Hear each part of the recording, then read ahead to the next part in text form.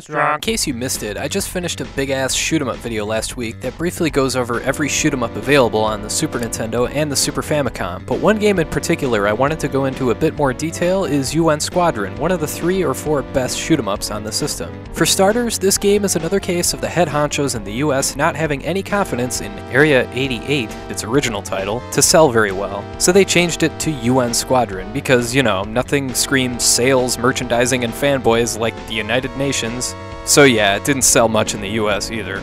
As a kid, this title and artwork totally did not appeal to me. I thought the game was a flight simulator or something and totally ignored it, which is a total mistake because this game rocks. There's quite a few things that make this game stand out. First, there are 3 pilots to choose from, and all have their strengths and weaknesses. Greg here, for example, can withstand the most damage, Shin is able to power up his weapon quicker, and Mickey can carry the most power-ups at once. You can also upgrade your own plane and buy whichever power-ups you'd like by using money you've made from destroying enemy ships.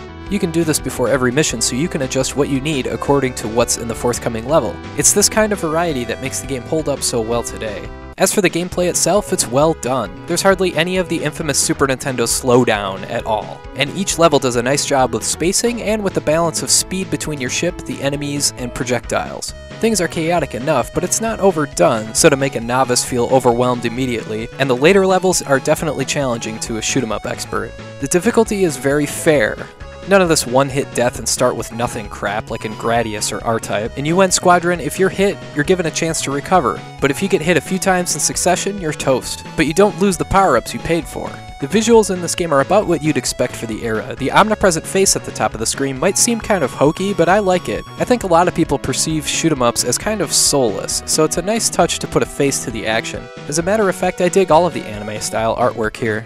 As for flaws for the game, the music isn't the greatest, but it's serviceable. Also, your plane only auto-fires for a few seconds, so you can't just hold the button down. That's kind of annoying. Also, there's no passwords to speak of either, so you can't just skip around between levels. Those are all very minor things though, in my opinion. But you know what one of the best things about UN Squadron is? It's cheap! It can be easily found for less than $10 in the wild. UN Squadron serves as quality proof, along with Space Megaforce and Axelade, that there are some great shoot-'em-ups on the Super Nintendo.